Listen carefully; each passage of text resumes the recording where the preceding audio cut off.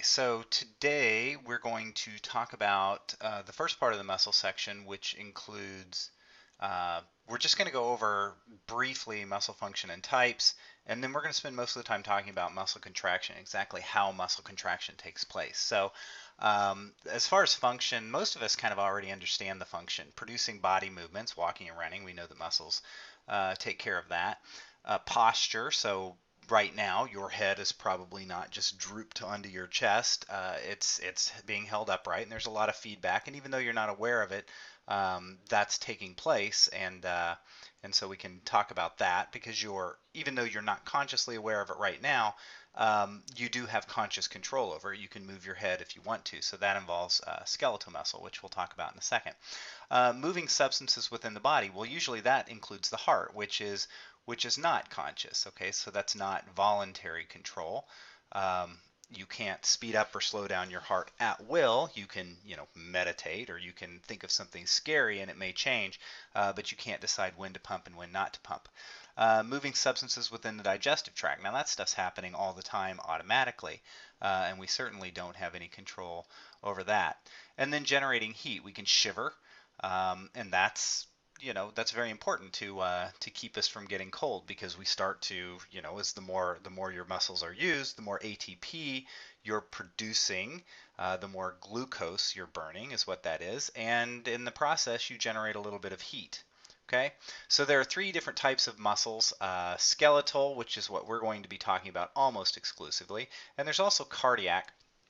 And we'll talk about that when we cover the cardiovascular system. So we'll come back to this one in the next section. And smooth muscle. Now, smooth muscle is what you think about in terms of like blood vessels, um, and then your intestines. So those are under smooth muscle control, in your stomach, and a lot of the things that bronchi tend to be smooth muscle. So a lot of the things that you're not aware of that usually just either get smaller or constrict or dilate. In the case of the intestines, as we'll see when we cover the digestive system, you also have peristalsis, which is how food is moved down through the GI tract. Okay, so just briefly, just a few things you need to know about cardiac muscle right now. Of course, we're going to cover that later. It's found only in the heart. Okay, so that makes sense. Appropriately named, and it's striated. Okay, so we'll talk a little bit more about striations, but I'm going to go ahead and say now, when I was a kid and I heard about striated muscle, I thought the striations were this way, because I'd have, a piece of steak or, a roast or something like that, or chicken, and it would peel off in these nice little strips, and I thought that's what the striations were, but that's not correct. The striations are this way. Okay, so these are the striations, and they line up nicely in both cardiac muscle and skeletal muscle. So both of those are striated. So these are the striations, and you can see these here. You can see the lines as they go in this direction, and that's very important because the purpose of striated muscle is to squeeze in this direction, and what happens is that these guys individually will move closer together. So these striations kind of squeeze together, and that's what causes the muscle to contract. Okay, it's involuntary. Now that's a difference, because skeletal is voluntary. Okay, and that's a big difference between, one of the major differences between cardiac and skeletal muscle is that you can't control your heart individually. You can control the rate to some degree, but that's not actually controlling the muscle. And so while skeletal is voluntary, cardiac muscle is involuntary. Okay, it's not consciously controlled, and we're going to see exactly how it's controlled when we cover the cardiovascular system. Smooth muscle is most certainly involuntary. Okay, and because it's a little bit less ordered, so it tends to sort of wrap around like a blood vessel. So you can kind of see where it's a little bit more disordered in the way that it's put together. Okay, so if these are individual smooth muscle cells, they kind of go in not entirely disordered, but they're kind of they're arranged differently so that they can actually constrict, usually around like something like like a uh, like a blood vessel, or like I said, your bronchi. Um, so this is supposed to be something it's like this, and the smooth muscle can be arranged so that when it's told to constrict, that it will actually close up the diameter, and it might make it, as it constricts, it might make it smaller. Okay, well, I guess if it's going to constrict, it's going to make it smaller. Okay, so it can constrict and dilate and that kind of thing, but it's not a shortening. So most muscle, like skeletal muscle, I shouldn't say most, but skeletal muscle would constrict in this direction, while smooth muscle doesn't tend to do that. It's usually to make some kind of a lumen, like the stomach. The stomach has uh, smooth muscle that will make it smaller, and it'll sort of make it grind up food. Okay, so this is where it's constricted right there, and it's grinding food and moving it around. Okay, so that's a major difference between smooth muscle. It's involuntary and it's not striated. You can't see those striations. It works in the same way, but because it's so disordered, you don't see those nice little lines that are lined up. Okay, so now we're going to talk about skeletal muscle. Skeletal muscle, it's named that because it moves bones. That tends to be what it does most of the time. You have the diaphragm, which is used to sort of increase the size of the chest cavity to pull the lungs so they can take in air. It's not necessarily moving bones, but for the most part, it's moving bones. So we call it skeletal muscle. Um, it's striated. So we've already talked about that, and we're going to get into more about what those striations are.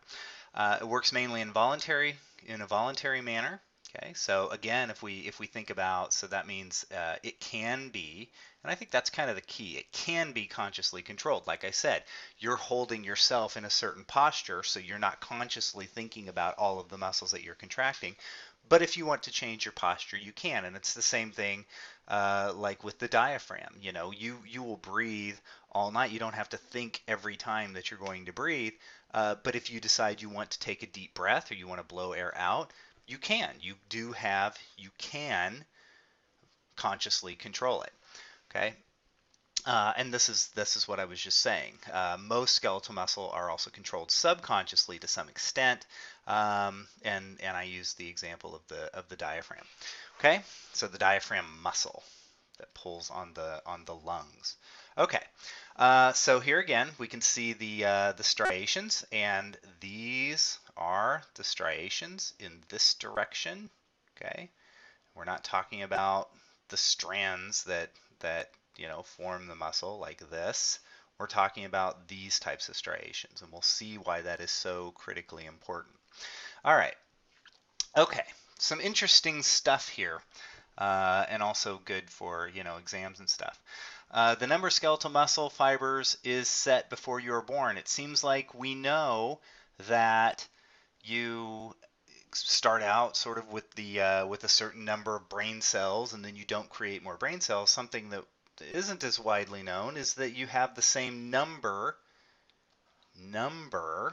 of skeletal muscle fibers. Now, let me just say this right now. When we say skeletal muscle fibers, we're talking about muscle cells. Muscle cells, okay? So it's the same word. So muscle fiber equals muscle cells. And most of these last a lifetime. So that means that little tiny little baby that comes out has as many muscle cells as it will ever have. Okay, so, and of course it's not big and buff, which means that the muscles grow. So our muscles get bigger through time, and we have some level of control over that. And we call this increase in growth hypertrophy. It's not hypertrophy, it's hypertrophy. Okay, so so that's an increase in muscle size. Okay, so that's just size. It's not muscle number. So when you go and you hit the gym and you start lifting heavy things, that you're not increasing the number of muscle cells you have. You're just increasing the size of the muscle cells you already have, and that's hypertrophy. Shrinkage can be caused by atrophy. And sometimes when we talk about atrophy, sometimes we're talking about muscle cells that simply go away. Okay. Now they can also shrink, but sometimes with a lack of use, the body is, it's as efficient as it can be. And at some point it'll say, why am I feeding this muscle? Why am I working so hard to keep this muscle around when it's just not used? And so a lot of times with disuse and disease, these muscles will shrink first, and then, if there's nothing, if it has no purpose, the body will just say, okay, you're out, goodbye. Okay, and so we know that we do have growth a lot around the time of puberty. Um, Testosterone, increases in testosterone will stimulate muscle growth. We talked about the endocrine system, and so these muscle cells have nuclei. Actually, they have numerous nuclei in skeletal muscle, and testosterone will go in there and say, hey, we need to increase the number of strands, or the number, the amount of protein within this muscle cell. And so growth hormone and testosterone directly affect the genes that are expressed and the proteins that are made, and this muscle can get larger. Okay. Okay, so it programs, or it activates the genes to tell it to increase the size. So it causes hypertrophy. Okay. All right. So just briefly, when we talk about a muscle, it's good to get kind of acclimated to what we're talking about. When we talk about a muscle, we're talking about the whole muscle. Okay. So that means in your arm, if this is a bicep muscle, that's the muscle. Okay. But it's broken down into a couple of other smaller units. One of these is the fascicle. Okay, so if this entire thing is the muscle, then it has a number of fascicles that are inside it. Now, what's a fascicle? A fascicle is a group of muscle fibers. Okay, and remember, muscle fibers means muscle cells. Okay, so that's what we see here. We see a muscle fiber, or a muscle cell. So it has its own membrane and a couple of other things. I don't know if this is big enough, but you can see right here it has nerves, and it has a blood supply going around it. Why is that important? Because the nerves are on the outside. The muscle and the blood vessels are on the outside. It's important because you know what's doing the work? This little tiny thing, I don't even know if you can see it, these little tiny guys coming out right here. These are the ones doing the work. So that means this nerve right here, the yellow thing right there, has to get the message all the way inside to, gosh, I almost need a different color, has to get the message all the way inside to these guys in here to get that signal so they all can contract at the same time. So when we send the signal down through our motor neurons and say, hey, muscle, contract, then this whole area has to contract. The whole area that's innervated by this particular motor neuron, that little yellow thing in there. I hope you can see that okay. I have some other pictures, so hopefully that makes more sense. And so yeah, these little tiny filaments that are inside this thing called the myofibril, okay, are what's actually doing the work. So if we just focus on that muscle cell here, this thing right here, this guy, it has these little myofibrils, and within each one of these myofibrils are these tiny little filaments, and that's what's doing the work. And that's actually, these guys are actually what we're going to continue to talk about. So there's this hierarchy: big muscle. Smaller units are fascicles.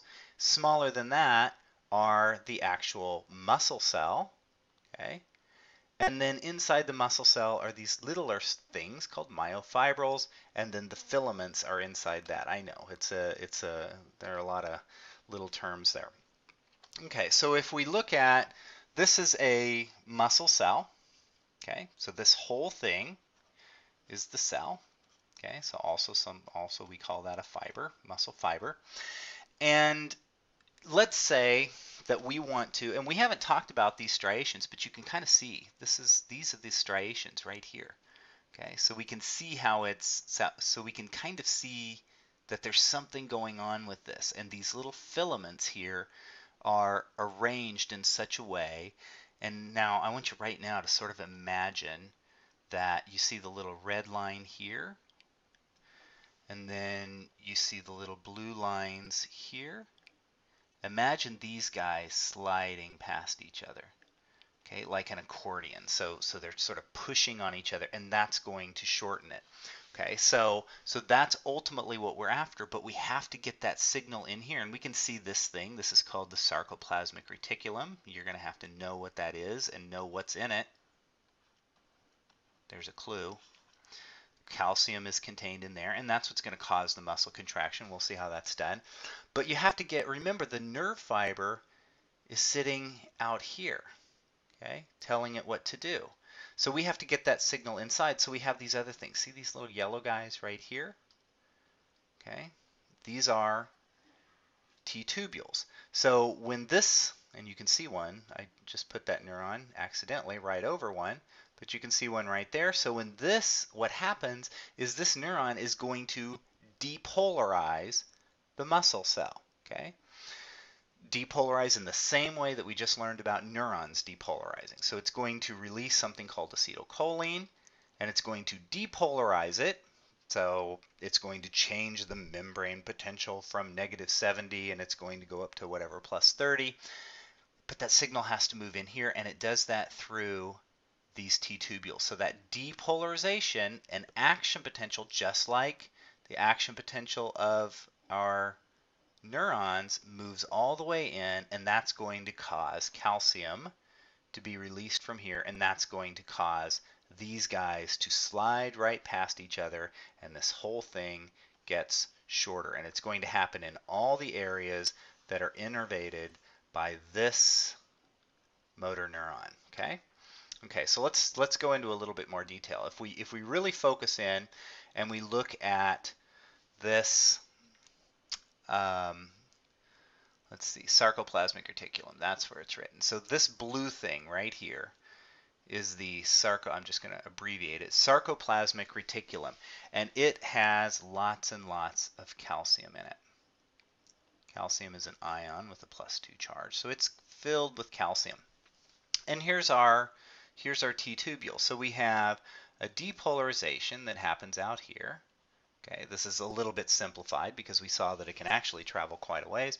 And then we have an action potential that will move down into these T-tubules, and it'll cause calcium to be released, and the calcium is going to affect these guys. So we just kind of magnified what we were seeing earlier, and so we can kind of see, okay, they're little, I don't know, golf club looking things, but this here, the little things that look like golf clubs in this picture, that's myosin. And then the red things right here, these little filaments here, are actin. Okay, and so we usually say myosin are thick filaments and actin are thin filaments. Okay, because that's what they look like under a microscope. These look thicker. Okay, so they look like they're taking up all that space right there, so they're thicker. And the myosin are just these thin little things right here that are thinner.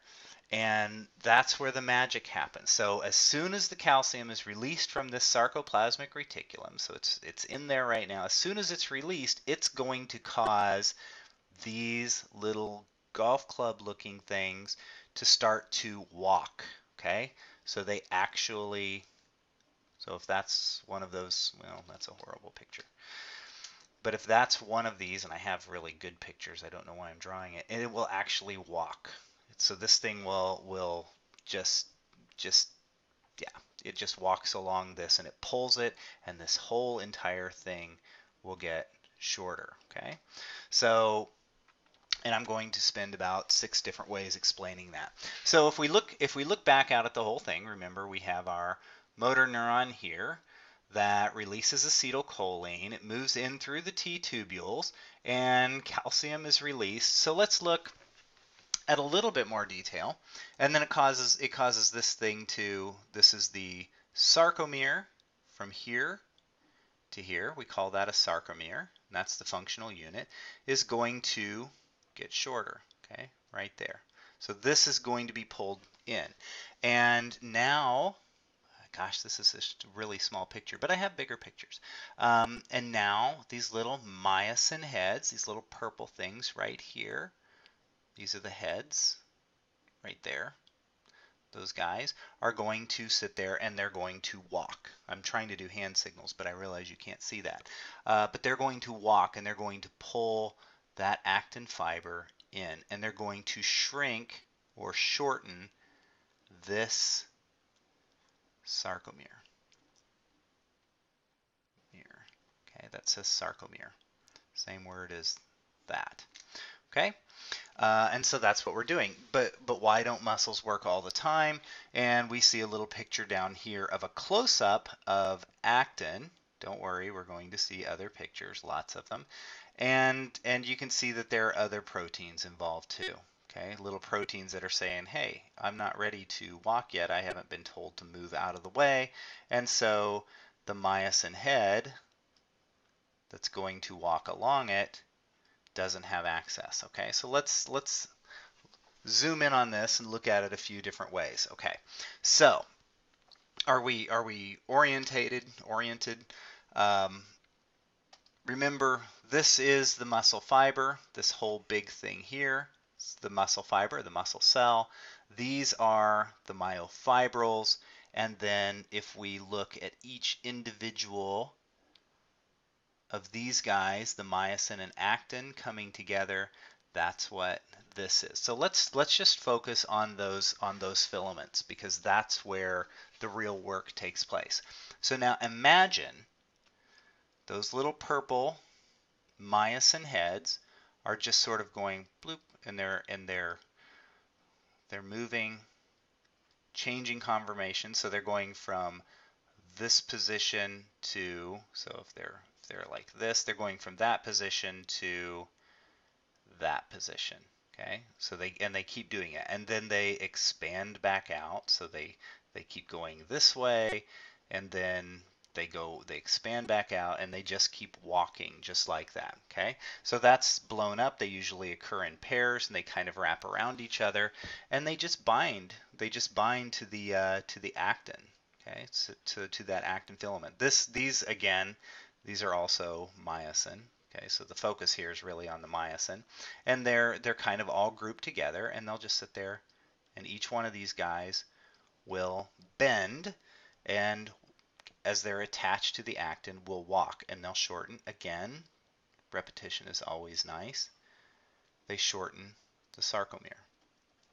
Okay, so this is the sarcomere, and as they walk, it gets shorter. Okay. All right, so if we talk about what that means, the myosin, okay, the myosin are these guys. Like I said, they usually occur in pairs. So there are a couple of them. That's probably a horrible drawing. But they appear, they're in pairs, but then those pairs are paired with other pairs. So they're in these really big groups. Okay, so that's what this was trying to show you, is that they're actually in these big groups, and that's what makes them thick. Okay, so the myosin functions as a motor protein. Okay, and we have lots of examples of motor proteins. Proteins are actually, some of them are actually very amazing, and they walk just like a person can walk almost. They have these feet that will just, depending on whether ATP is bound or something, will just start out expanded, and then they'll move in this direction, and they walk just in that way. Okay. All right. So they convert ATP into the energy of motion. We're gonna talk exactly pretty much how that takes place. Okay. But they change the conformation, or they change the ATP binding and then being hydrolyzed will cause the shape of this. So that means that when you walk or when you move a muscle, you're burning a ton of ATP. Okay, so projections of each myosin molecule protrude outward, okay, and they're protruding outward toward the actin. Okay, so we have myosin. I'm just going to draw one here. That is associated with an actin filament. Okay, and that's what it's walking along. So it will walk, walk, walk, and instead of, because this is sort of frozen in place, as it's trying to walk along this actin filament, what it's doing is it's pulling the whole thing in one direction, and that's what's causing your muscle to shorten. Okay, so actin molecules provide a site where myosin head can attach here, and in relaxed muscle, myosin is blocked from binding to actin. So when your muscle is relaxed, here I'll try to use a different color. Whoa, too big. But when your muscle is relaxed, whoa, I'm losing control here. Normally there's something blocking it, and that something, so there's usually something that's there that says, nope, we're a relaxed muscle, you can't walk along me. So if this red thing down here is the actin, and this is the myosin that wants to pull on it, there's something called tropomyosin. I noticed that's spelled wrong in one of the quizzes. But there's something called tropomyosin that blocks it and says, nope, we're relaxing right now. Okay, so that's the goal of calcium, is to get this tropomyosin out of the way. So we'll talk about how that works. So strands of tropomyosin cover the myosin binding sites and prevent that myosin from binding to the actin and pulling on the actin. Okay, so then when calcium is released, it binds another molecule, and I'm going to draw this. I'll make it black. What's holding it there are these little molecules, they're proteins also, called troponin. Okay, and so the troponin is actually what's holding this tropomyosin right there. So the myosin head, it's trying to get to the actin. Okay, so this guy's trying to get to the actin, but this tropomyosin protein is in the way, and the one that can release it and will actually turn it out of the way is this other molecule called troponin. And I'm very sorry about the similarity of words. But that's just one of the things you're going to have to learn, is troponin is the one that calcium binds. So when calcium binds to the troponin, it will move that tropomyosin out of the way, and then as long as you have ATP present, that myosin molecule will just sit there and pull on the actin, and the whole thing will shorten. So it allows muscle contraction to begin as myosin binds to the actin. So the only thing preventing it is that tropomyosin molecule being in the way. So we call this the sliding filament mechanism. Okay, so, and this is kind of significant because when they first, when microscopes were first being invented, I guess they weren't discovered, they were actually built, invented, that we were looking at muscle. We didn't know how muscles shortened. I mean, there were times where we thought they filled up with fluid, and that caused them to get larger and shorter for some reason.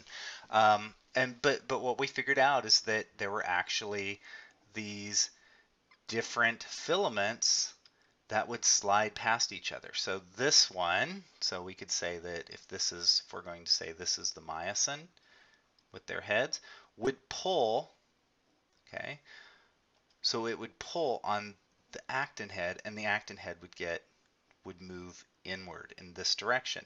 Okay, so that's happening on both sides. So each of these would get pulled, and the muscle gets shorter. It's very magical. Okay,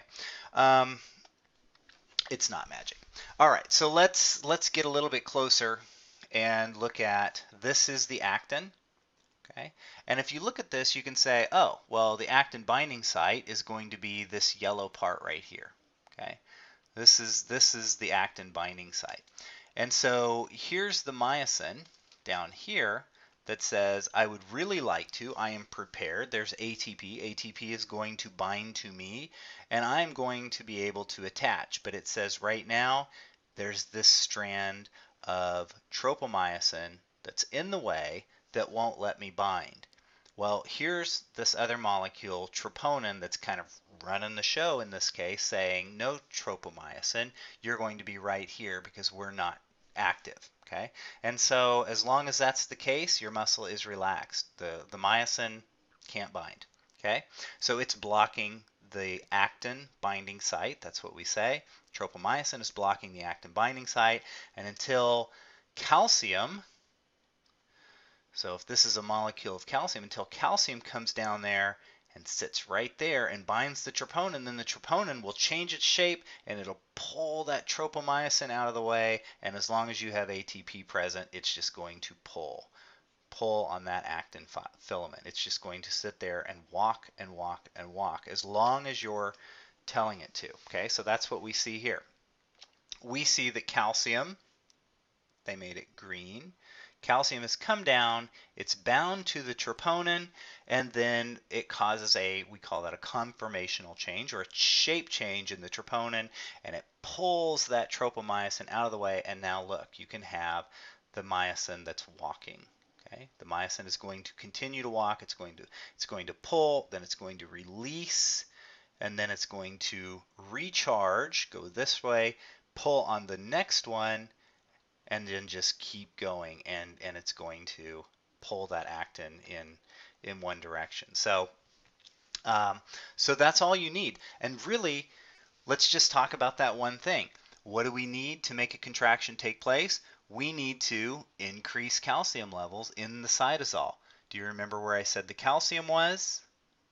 The calcium was in the sarcoplasmic reticulum. Okay? So yes, that's all we need for muscle contraction to take place. If you were to inject calcium directly into your muscle, it would contract, okay, without anything else. As long as you have ATP present and everything else is in good shape, it would do that, because all it's going to do is it's going to bind to troponin, move tropomyosin out of the way, and then the myosin is just going to walk, okay? It's going to walk along, it's going to pull that actin. Okay, so so the contraction cycle consists of 4 steps: ATP hydrolysis, formation of cross bridges. Okay, so this is a cross bridge. So you've taken 2 things that were, in this case, I know it's very slim. Whoops, I have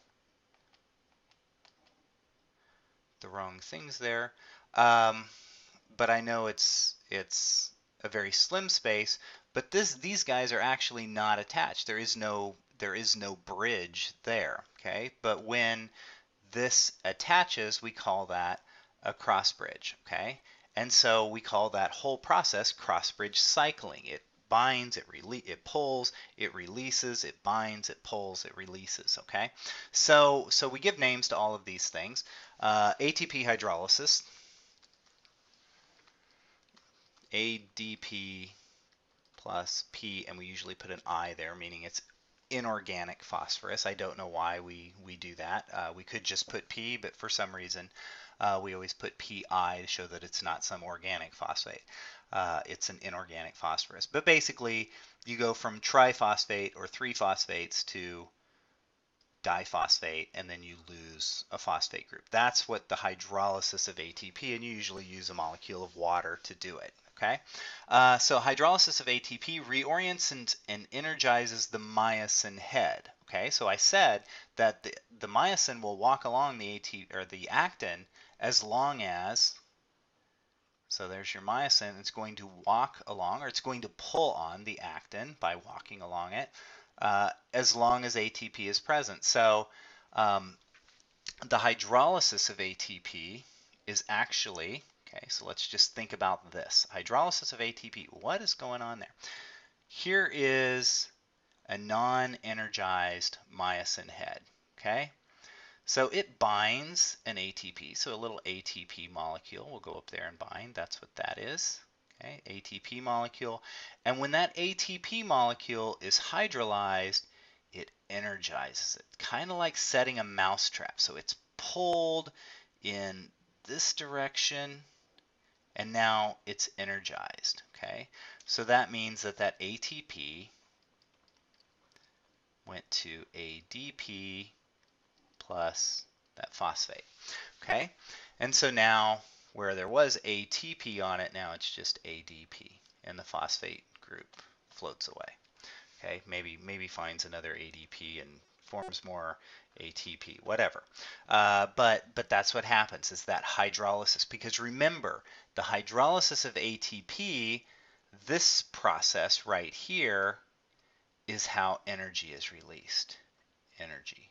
Okay? And that energy is transferred into, sometimes we say like cocking it, like cocking a gun, but I like to think of it as setting a mousetrap. You know how much energy it takes to set a mousetrap, and then it's ready to go. It's ready to spring at any time. And that's what this guy is. Okay? And then there's the formation of the cross bridge. So it will attach to the actin. That's what formation of the cross bridge is. It binds to the actin as long as it has access, right? As long as that tropomyosin isn't in the way. And then you have the power stroke, okay? So remember, the power stroke moves in this direction, and it pulls on this actin, and that actin will move in that direction. So you had an energized myosin, and now you've sprung it. So you had this energized like the mousetrap, and now it's sprung, okay? It moved in this direction. It pulled on the actin, and that's what we call the power stroke. Now, I'm going to say this, and I hope you understand it. The actual energy, where does the actual energy from ATP get used? Try to understand this. In setting the mousetrap, okay? So in energizing this. So that first step, where it energizes the myosin head. So it takes that myosin head from this position to this position, so it's ready to go. That's where ATP hydrolysis happens, okay? Right here. That's where ATP is hydrolyzed. Now it's energized and ready to go, and then you have the power stroke, because I'm sure there'll be a test question on it. I will say, where is ATP hydrolyzed? And if you're not paying attention and you know, oh, ATP is energy, you're going to say from the power stroke, because that makes sense, but that's not it. It's just like, where is the energy when you set a mousetrap? Where do you put in the energy? You put in the energy when you set that mousetrap, when you pull it over, and then it's spring-loaded and ready to go, and then it will snap. Okay? It snaps when the poor little innocent mouse comes along, and it will snap. Okay? So you're putting the energy in, you're sort of preloading it, or cocking it, or setting it. Okay, energizing it. Lots of different words for it, but that's where you have the ATP. The power stroke is just like when the poor little mouse comes, just wanting a piece of cheese, pushes on something, and then snap. Okay, then it moves. That's the power stroke. So it seems like that would be hydrolysis of ATP, but because you've pre-energized it, that's not where the ATP is actually being used. Okay, all right, and then you need a new ATP molecule. And when you get, because after this has all taken place, this is still bound, you need a new ATP molecule. So let's just start a new picture. Here we go. This is our actin. This is our myosin. Okay, and it's been spent. It has pulled on its actin, so it's no longer energized, and it's stuck there. In this position, it's just stuck. And it's saying, okay, you know what? I'll let go of this, but I'll only do it if I can get a whole brand new ATP molecule. You put another ATP molecule on there, and then I'm going to let go. Why does this matter? Because when someone dies, okay, they don't have any ATP. Okay, and so they're stuck with the myosin bound to the actin, and that's what we call rigor, or rigor mortis when someone dies. Okay, rigor is when it's just stuck there. You're out of ATP, you've exhausted your ATP, maybe all of it, maybe part of it, you may have partial rigor, and so your actin is trying to let go of your myosin is trying to let go of the actin, but because there is no ATP for it to do it, it can't. But if you have ATP, okay, so if ATP is there, and it comes down and it binds to the myosin head again, then it will separate. Okay, so it will separate, and then the process starts over again. You go ATP to ADP plus phosphorus, and that re-energizes it. Okay, so it re-energizes the myosin head. So now it's cocked, like setting the mousetrap, cocked and ready to go. And then all it has to do is come down there, stick on it, and then power stroke. Okay, so that whole process takes place. And now here's a nice little picture of it. So this is where you have your ATP, and it will energize. Okay, so the hydrolysis of the ATP will energize, and so we go from this little picture to this one, and we can see that while it was, let's see, actually let's look at it this way. We can see that it's bound here. Okay, so it's stuck here. It's already pulled on the actin up here, and it's just saying, okay, I'm just going to sit here and I'm going to wait, stuck, bound to the actin until I get a new ATP molecule, and then I'll release. Okay, so it got its ATP molecule, it released from the actin, and then it will energize. Okay, and as soon as it energizes, it will, as soon as that ATP hydrolysis takes place and it's energized, then it can bind, as long as tropomyosin isn't in the way, which we're assuming right now it isn't. So it will bind, and then you have, again, the power stroke. Okay, the power stroke, and then it's done. Okay, the ADP leaves, everything left, and we're back up to this situation, and it's saying, hey, you know, all I need is an ATP molecule, and I will let go. If you're dead, you have no ATP, or if you're completely exhausted, you have no ATP and you have rigor, and it just sits right there in that position waiting for another ATP, gets it, it energizes by hydrolyzing the ATP, that's where the energy is released, hydrolyzes, moves to that cocked position, and I could just keep going over that over and over and over again, but I won't. So let's back out away from the whole thing. We've kind of gone through everything, we've talked about everything, so let's try to put it all in one big order, and I didn't leave myself enough room to write here, but I have other pictures. So here's our muscle. And we have, coming down to it, a motor neuron. Okay, and you have to know this. This motor neuron's a horrible motor neuron, but it releases acetylcholine. So acetylcholine is the neurotransmitter, NT for neurotransmitter, at the neuromuscular junction, NMJ. Neurotransmitter at the neuromuscular junction is acetylcholine. Acetylcholine is there, and when the acetylcholine binds, it's a nicotinic receptor, which means for you right now, what you need to know is that this little receptor lets in sodium. Okay, so a little bit of review. What happens when we take something that's negative, a cell that's negative 70 on the inside, and we let a positive ion go into it? If we let a positive ion go into it, obviously this is not going to stay minus 70 anymore.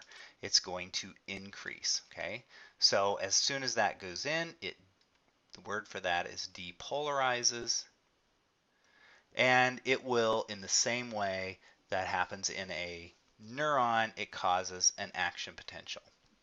Okay, and that action potential moves in through the T-tubule, moves all the way down. Okay, so release of acetylcholine, nerve impulse arriving at the synaptic end bulbs, that's this guy, on the causes many synaptic vesicles to release acetylcholine into the synaptic cleft, binding of acetylcholine to the receptor, okay, which is what I tried to draw here, on the motor end plate, opens an ion channel. And when we say ion channel, it's actually a little secret here. It's actually permeable to potassium too, but sodium wants to get into the cell so badly that potassium doesn't really play much of a role here. So it allows the flow of sodium to the inside of the muscle cell, which depolarizes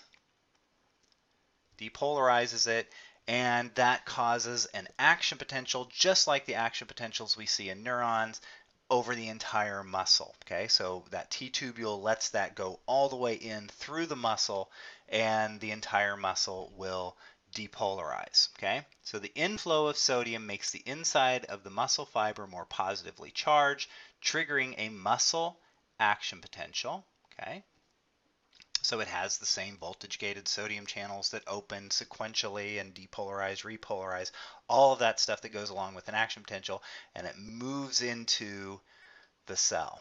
Okay, that muscle action potential then propagates to the sarcoplasmic reticulum. And what's inside the sarcoplasmic reticulum? Calcium. And what does calcium do? Calcium binds to troponin,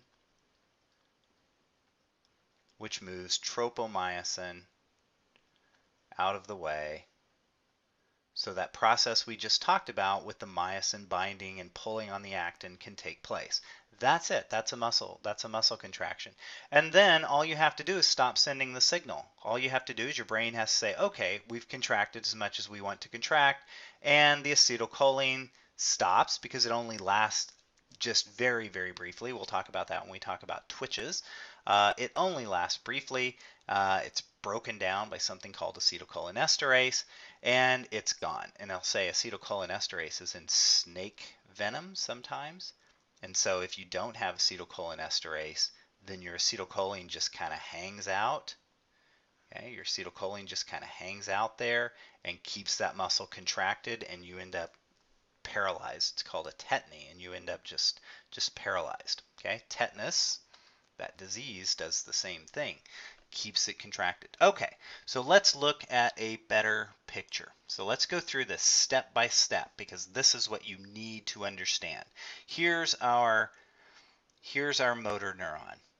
Releases acetylcholine. So acetylcholine is inside all of these vesicles. Releases it, and when it releases the acetylcholine, it binds to these receptors. So these little blue guys here are supposed to be the receptors. And when it binds to it, it lets sodium in. And what does sodium do? It depolarizes the neuron. Now, or the muscle.